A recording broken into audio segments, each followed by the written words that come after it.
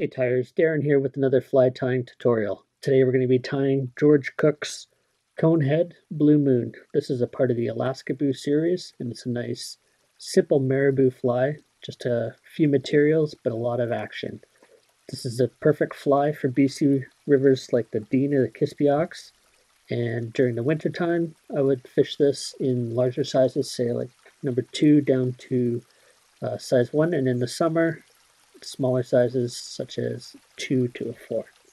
You can tie this with or without the extra weight if you think you need it. Side note, there is a brewery in Golden, Colorado called Bluemoon. Maybe worth checking out. Alright, let's check out the materials and get started tying.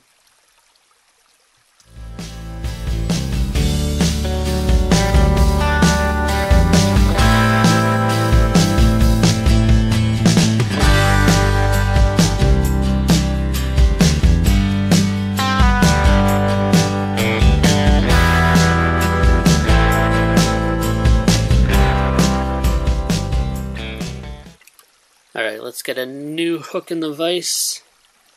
I'm using the Superfly heavy wire salmon and steelhead hook. And this is a size 2, but any salmon or steelhead hook will work great. And I have a gold ConeHead. This is a size 6 millimeter. So I'm just going to put a little bit of thread down on the hook shank here. If you want, you can add a little bit of extra weight with a little bit of lead just in behind the cone. I'm going to add 10 wraps on here.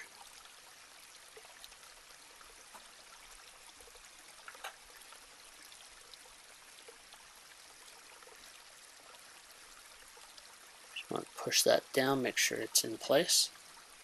Now I'm going to take some of this metallic blue Flashabou. I'm going to take approximately 20 strands, maybe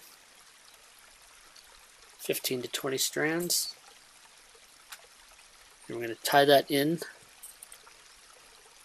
just where we ended up our lead. Tie that back into the bend. I'm going to wrap forward, not all the way. I'm going to leave a little bit of room here. And we're going to wrap this just to cover up the body.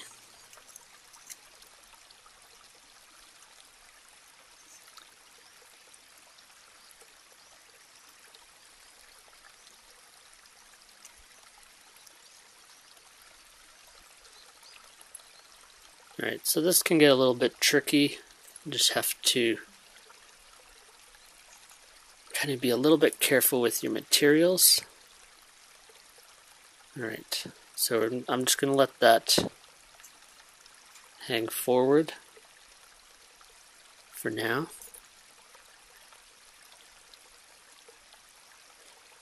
If you want, of course, you can clip this and just makes it a little bit easier to handle. Next I'm going to take some marabou. I'm going to pull the bottom half of the feather. I'm going to pull these fibers off. I'm going to tie that on. That's going to trail out the back. Just going to add a couple wraps just to secure it. I'm going to pull the other side off. Then I'm left with the top portion there. Alright.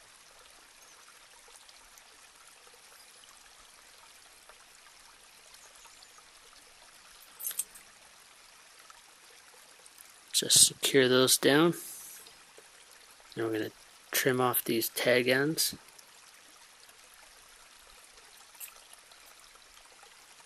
Then I'm going to fold back. I'm going to split this group of Flashabou. I'm going to tie half down either side.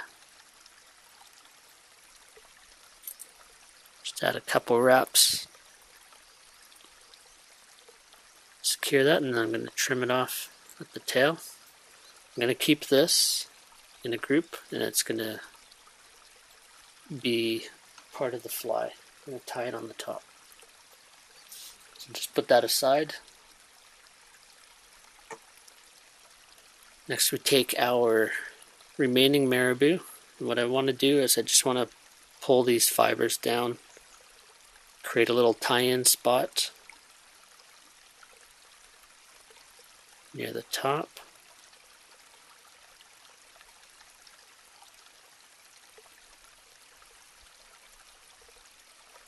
We'll add a few wraps, pull that tip back to lock it in place, trim it, and then we're going to run our scissors along the edge of this feather just to help fold it back. And then we're going to palmer by pulling back the fibers as we wrap.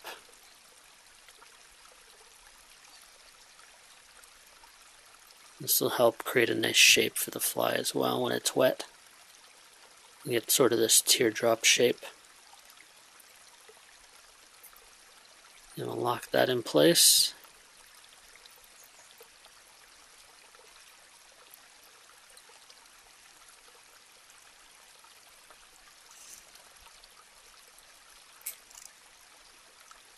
Alright, so now we're going to grab that Flashabou that we reserved. What I like to do is just fan it out a little bit, just so it's not in too big of a clump right on top.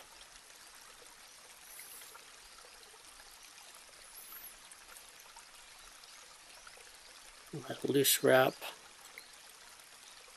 pull that through.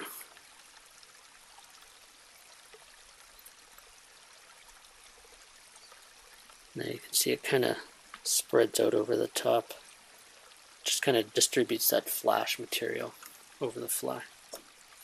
Alright, and then lastly we're going to take a piece of Schlappen. Just going to pull that down. Make a tie-in point the same way I did with the marabou.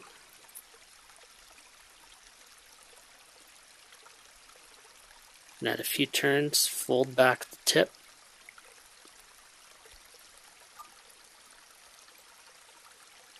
Alright, that didn't go as well as planned. Here's what we'll do. We'll pull that up a little further, lock it in again.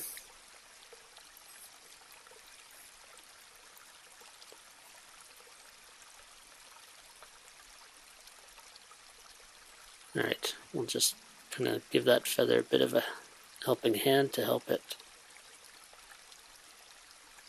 behave here.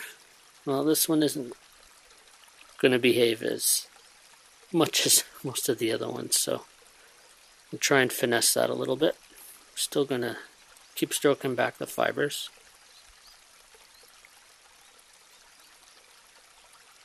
So this one has a twisted shaft, so these feathers can be a little bit trickier, but if you get a bit of patience you can tame them. Especially on the last turn here. Should be fine. And we're just going to lock that in place. Make sure you got turns of thread on the inside and the outside of that stem. There we go. Just going to add a whip finish.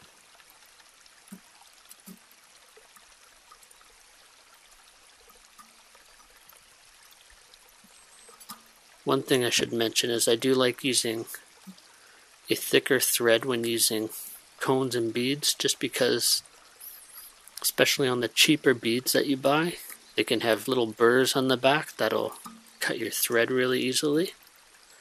So if you're buying higher quality beads, they're usually polished better, so you shouldn't have any problems with the thread fraying around the bead.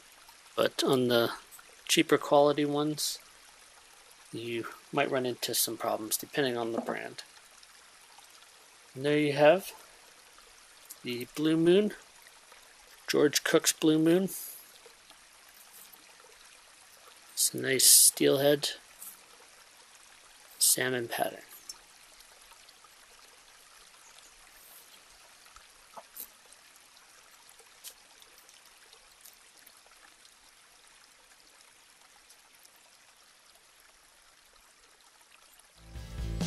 Thanks for stopping by my fly tying channel and watching my tutorials. If you're new here and like this sort of thing, why not hit that subscribe button? I'd love to hear from you, so if you have anything to say, leave it in the comments below. Until next time, this is Darren saying, keep a hook in your vise. Cheers.